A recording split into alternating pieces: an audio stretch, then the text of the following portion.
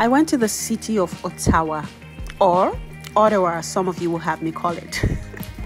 Out of curiosity, I stayed in a place called St. Lo hostel. Fun fact, this place used to be an actual prison for 100 years, from 1870 something year to 1972.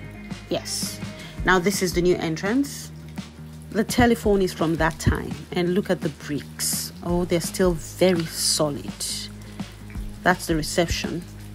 I really didn't know what to expect, but I entered and it was, well, modern, different.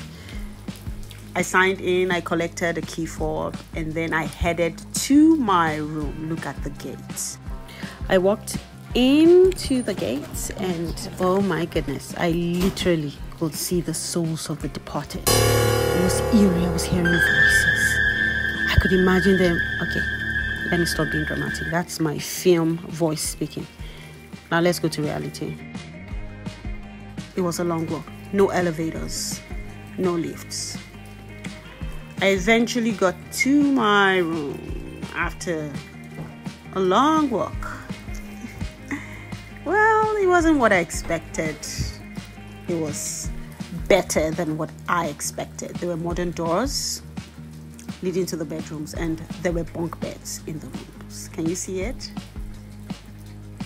Yes. I took number 7. 777 is the number. Okay. I sat down on the bed and I couldn't even sit up straight. It reminded me of secondary school. Look at the window.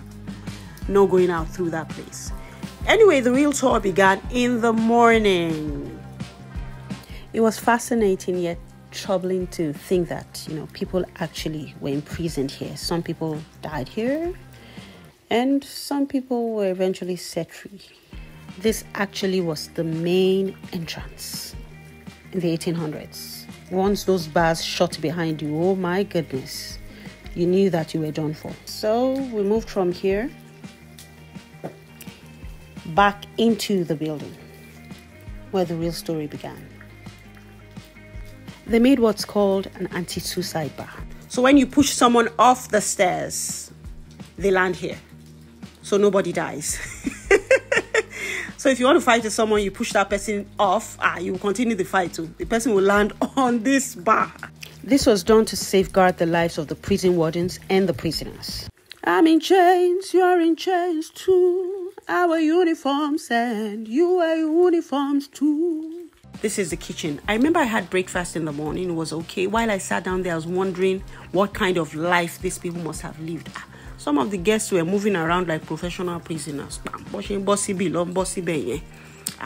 Me, I was just thinking. So people were actually here lining up to collect food. And they would lock that door behind. You can imagine those films we used to watch. It's actually true. See the whole setup. Yes, and this is a peephole. The guard outside can see whatever is happening. The guard will peep from behind. Just like this. And see what's happening inside.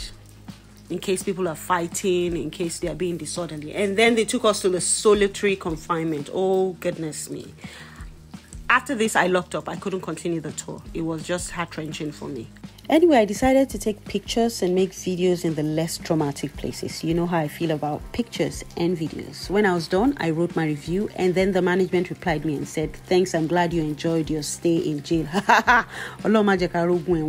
It is well.